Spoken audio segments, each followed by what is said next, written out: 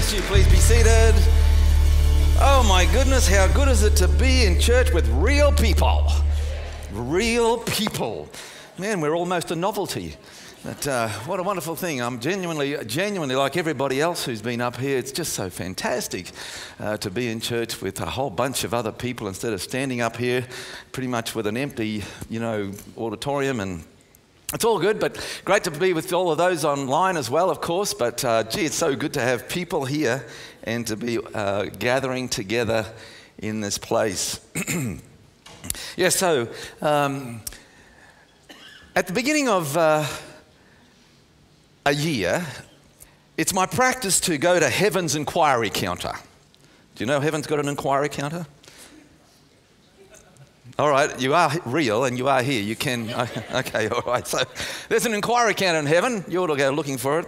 And I often pop in there and ask the Father, Lord, have you got anything you specifically want to speak to us as a church for the year ahead? And does he have another thread that he wants to sew into the fabric of who we are? And this is why we call this idea of origins, because when you go back over the messages and you start to understand, why do we do that? Why are we like that? Well, it'll be because of messages like this, where we start to say, no, these messages actually begin to, that's just another thread into the fabric of who we are. And so last year, you might remember that the thread that we were sewing, or we felt God say, sew this into the fabric of who you are, was intentionally inclusive. You did remember, right? Just checking, I know. Deafening silence. Intentionally inclusive. Now, that wasn't just for last year, or a message that, about the same time as last year. That's become part of who we are. That's a thread that's been sewed into the fabric of who we are, and it's one of our origin messages, if you like. Well, this year, I believe the Father said to me, this year, it's about being intentionally collective. Intentionally collective. And I sat down over the last couple of weeks and I pondered on that and meditated on it, and I found that there were two scriptures that were very helpful in clarifying what that meant. Intentionally collective. The first one is in Hebrews chapter 10, verse 24 and 25. And you might notice it'll be up on the screens if it's not there. There it is right there. You'll notice where it talks about assembling of ourselves together. Assembling of ourselves together. Now, I want to take a moment just to pull that apart, because the New King James Version is one of the very few versions that still retains the word assembly. And you really have to understand what was the writer saying to the church, to the Hebrews, when he used the word assembling. To say that you're assembling is a whole lot more than just gathering together. Just gathering together, which many of the other scriptures tend to use, seems to lose something of the original understanding of what the writer was saying in the book of Hebrews. The full understanding of the word assembling in the original Greek translation means the entire group. Please say after me, entire group.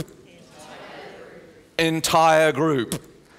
The entire group of people within an organization who are all gathering together at the same place at the same time. 1, 2, 3 people going. Right. Let me say that again. The word assembling in the original Greek means the entire group of people in that organization assembling together, gathering together at one place in one time. So the writer of Hebrews was being very deliberate in using the word assembly, because it's really important that we all collect and gather together at the same place, at the same time, as often as possible. Unfortunately, we haven't been able to do that for a long time.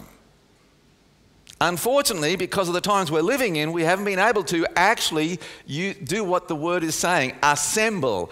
The entire group coming together at the same place at the same time as often as is possible. You know, if you, as you walked in, you may not have noticed this, but if you have a look on your way out, you will. You've probably seen it, but you just don't notice it anymore. But there's a sign out there in front of most buildings, and we've got one, and it's got an emergency assembly point. There you go. There's a photograph just to prove it. All right, so there's an emergency assembly point. Actually, it's by law we have to have one of those because, of course, if there is an emergency, something happens here, we've all got to vacate. And how many of us are meant to gather in that point? Everybody. Actually, we got one over there as well, so some might go over there. But the idea is that the entire group, we want everybody to come out of the building and we want you all to assemble in the one place at the one time. Similarly, schools have an assembly. Do you remember this? How many people are still at school? You remember that you have times when you have an assembly. Do they still call it that? Yeah, there's an assembly. All right, so the idea is that the entire school comes together and should be together at one place at one time. It might vary these days, but that's the original intent, that the whole school would come together at the one place at the one time. Do you know what? It's not actually an emergency that we come together and gather in church at the one place at the same time, but it should be an urgency. May not be an emergency, but there's an urgency within the body of Christ to get together, the whole lot of us, the entire group, and gather in the one place at the one time as often as we can. In my heart, the idea of what the writer in Hebrews was saying is, listen, there's actually an urgency to assemble, everyone coming together, get together.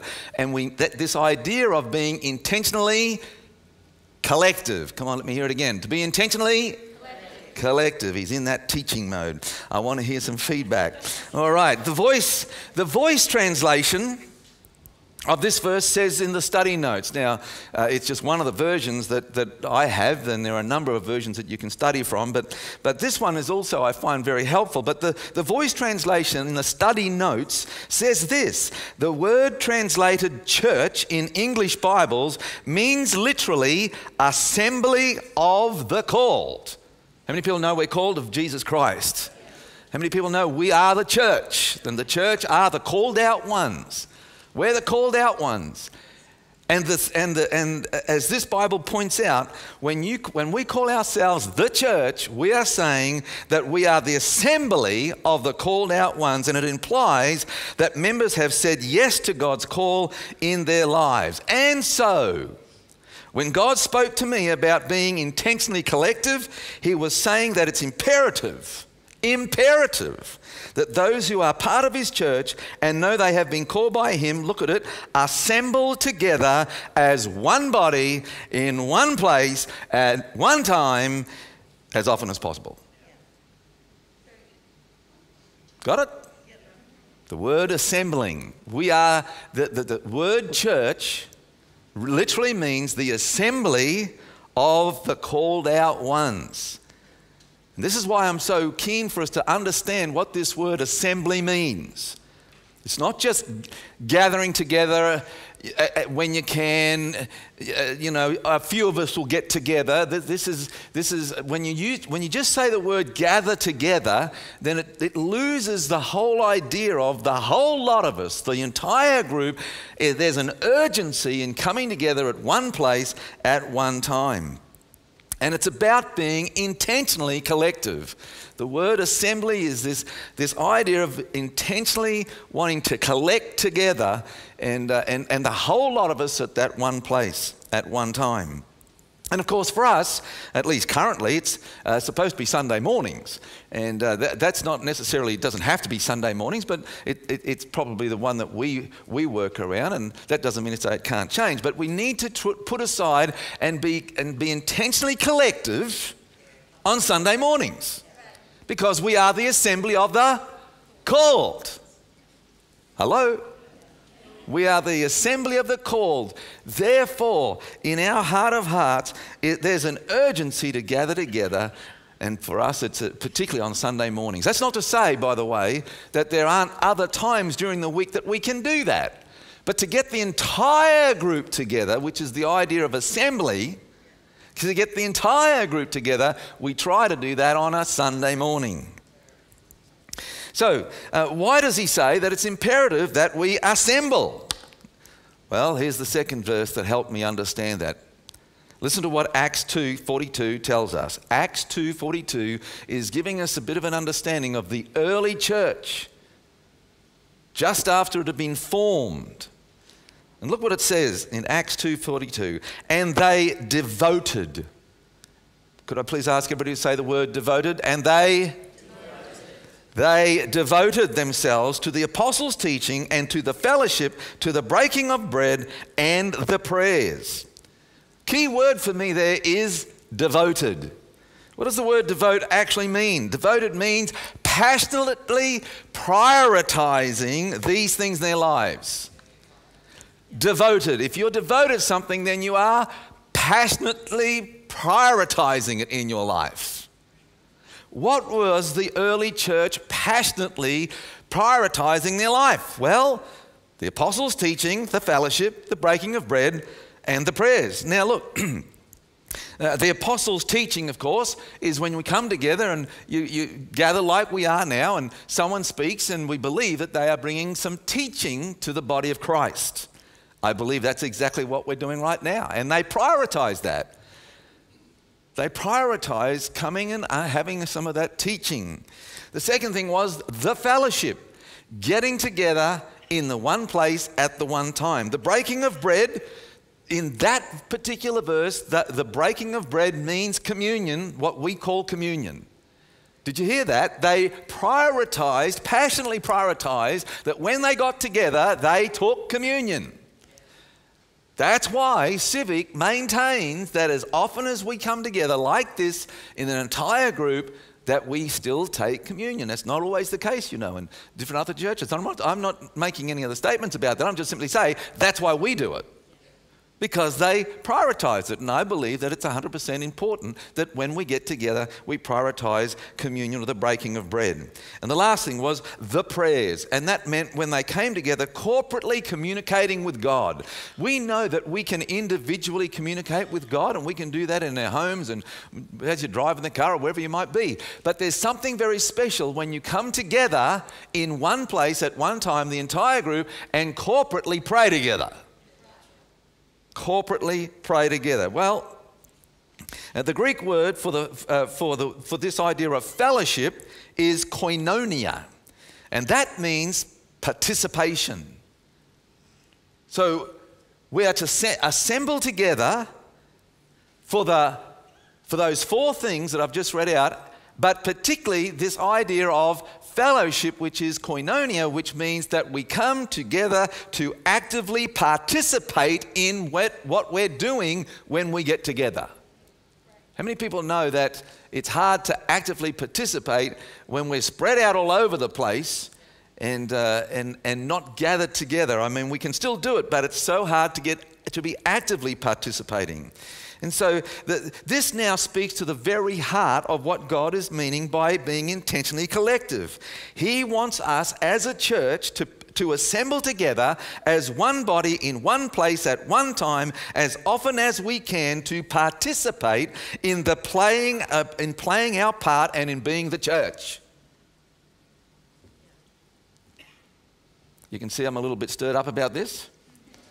Intentionally collective. I promise you, as I sat down over the first couple of weeks of this year and started to get a fuller understanding of what God was really saying about being intentionally collective, it really started to resonate in my own heart of hearts how there is such an urgency in the scriptures that we do come together as one body in one place at one time as often as we can to participate in and play our part in being the church. We're not to be passive. We're not to be passive. We're meant to be actively participating in this idea of fellowshipping together. You know, I'm so thankful, so very grateful that we're living in a day when we have church online. And I'm aware that not everyone is here sitting in this auditorium with me. And I'm so thankful that there's a whole bunch that are still there joining in online. And you know, I believe that in our online services, we're still able to get the biblical teaching, we're still able to do communion, and we can still pray together. Who knows that? When you're doing online, when you're online, we can still have biblical teaching, we can still do communion together, and we can still pray together. But one thing we cannot do out of the 4 things listed there for the early church is fellowship in the way that the scriptures are asking us to. You see, what we can do when we're online is we do participate, but sadly it is in a passive way. When you come together, there's the idea of we get this point where we can be together and actively participate in what we're in, not just in the service, but also when we're out mixing with one another and encouraging. I'll talk about this shortly. But this idea of we're missing a key component. We miss a key component when we're simply doing church online. We're thankful for church online. We're grateful for having the technology to be able to do that. But we can never ever let that take the place of assembling together. We can do church online, but we can't be the church. Did you hear that? I said we can do church, but we can't. Because when we be the church, it's assembled together, the whole lot of us in one place at one time and actively participating in coming together. We can do church online, but we can't be the church. Online church is a body gathered together, sometimes at the same time, but never in the same place. We're all over the place. Hello? When we do church online, and remember, I'm telling you, we're grateful for church online. We're so thankful that we've got that technology, but we have to be clear about what does the scriptures tell us about being intentionally collective. When we're being intentionally collective, we've got to be in the same place at the same time. As many, if possible, the entire group. But when we do church online, as much as we can gather together and we can still do church, well, we're doing church, but we're not being the church because we're not in the same place. And not necessarily at the same time, because sometimes when we're watching church online, we tend to, well, I'll catch up on that later. And that's all good. I'm not having a problem with that. But it does lose, when we do church online, it does lose something of what the scripture says about coming together, intentionally collecting and assembling as the called, as the church. You know, as much as I'm saying, it can never, ever, it has a place. Does online church have a place? 100% it's got a place. Thank goodness it's got a place. We're so thankful for it. But it can never, ever replace the assembling of the fellowshipping of the church. It has a place, but it can never, ever replace assembly. It can't do that. And this is why I believe that the Holy Spirit is so passionate right now. You know, we've had 2 full years of where we've not been able to do what the scriptures are really saying when it means assemble. We've been able to do church online. We're grateful for that. But I really believe that this year the Holy Spirit is saying, come on, be intentionally collective.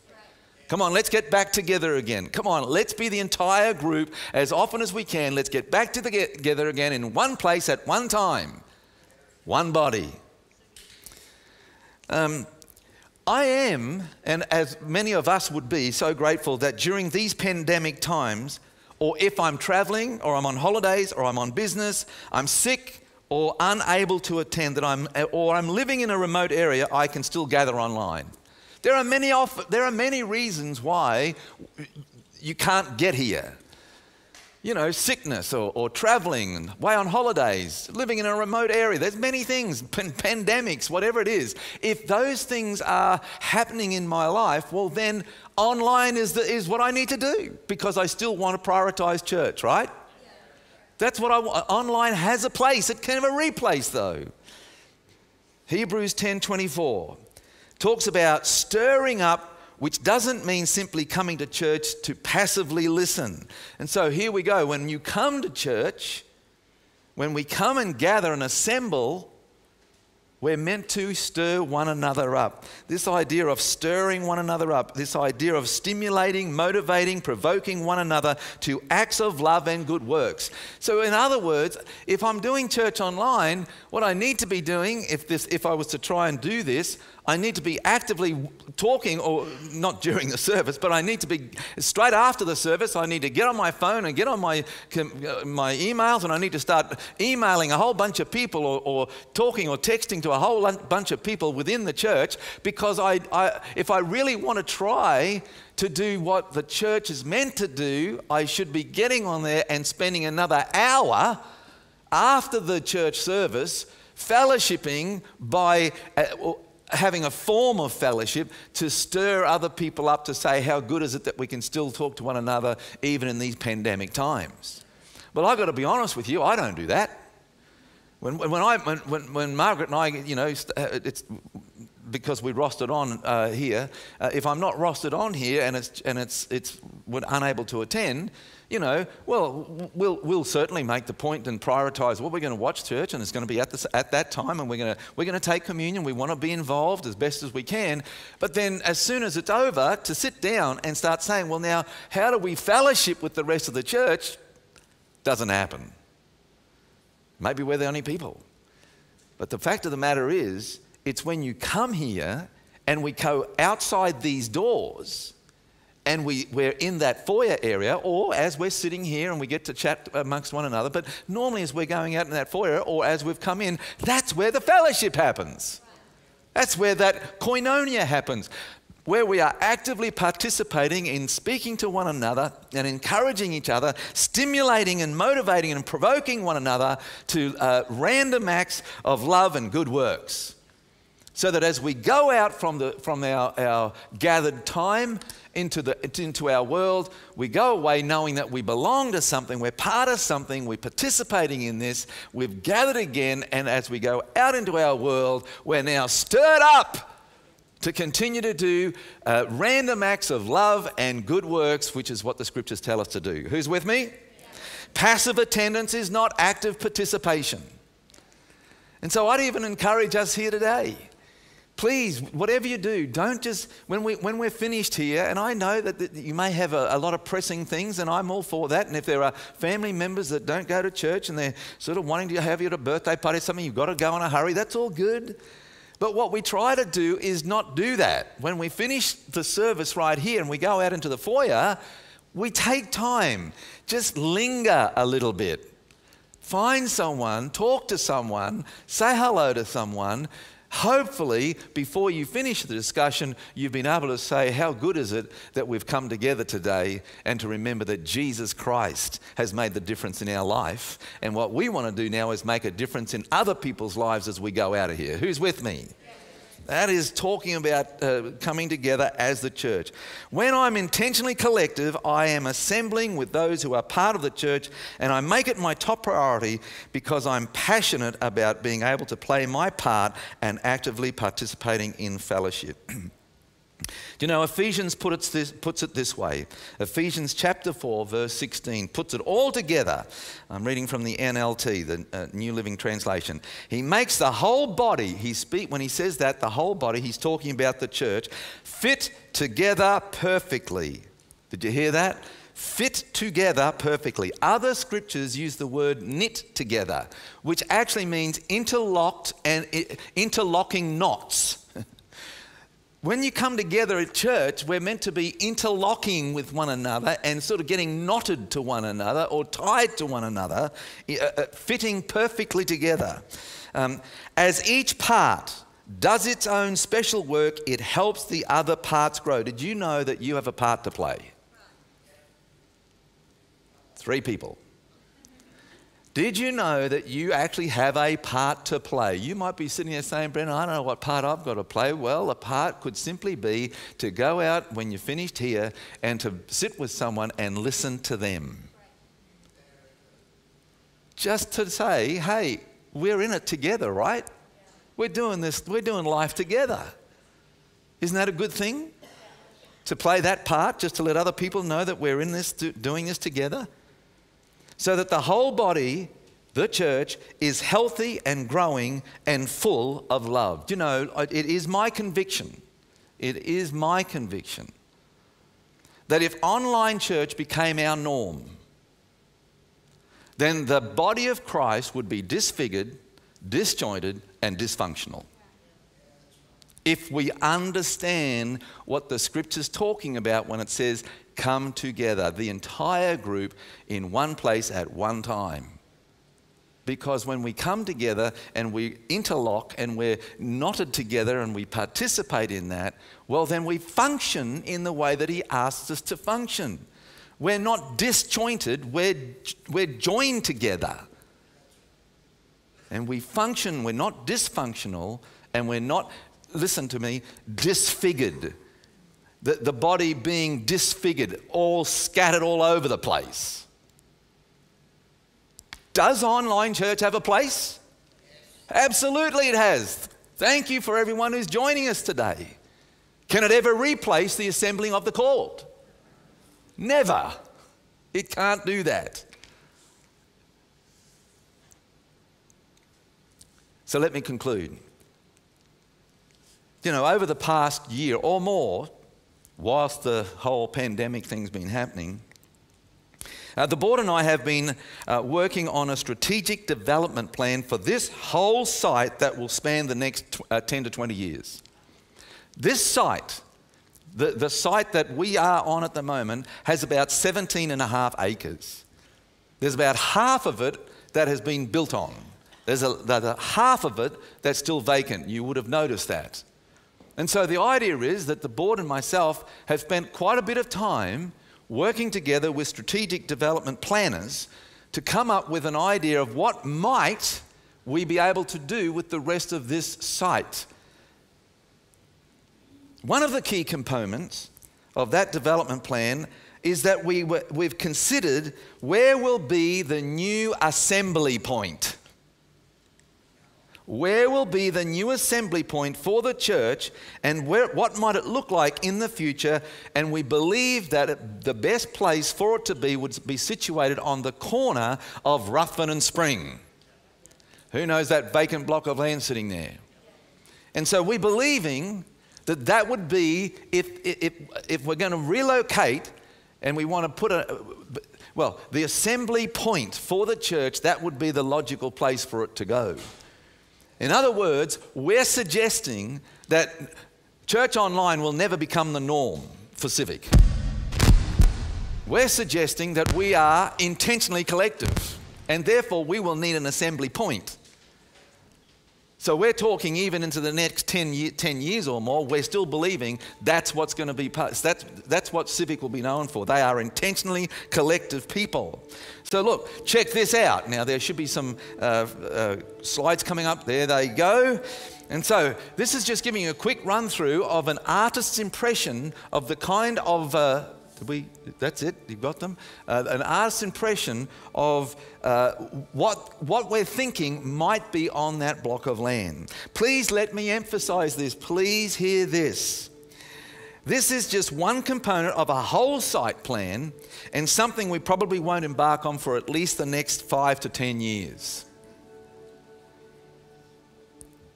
It was the vision of others who gave us the opportunity to do this, and now it's our turn. We're really so grateful that we've got this building, and we are in absolutely no hurry to leave this building. So please, when you walk away from this, please don't go, oh, well, you're going to put a new building out there. What's wrong with this building? Nothing's wrong with this building. We're happy with this building. But we are thinking future. We're thinking of what might be.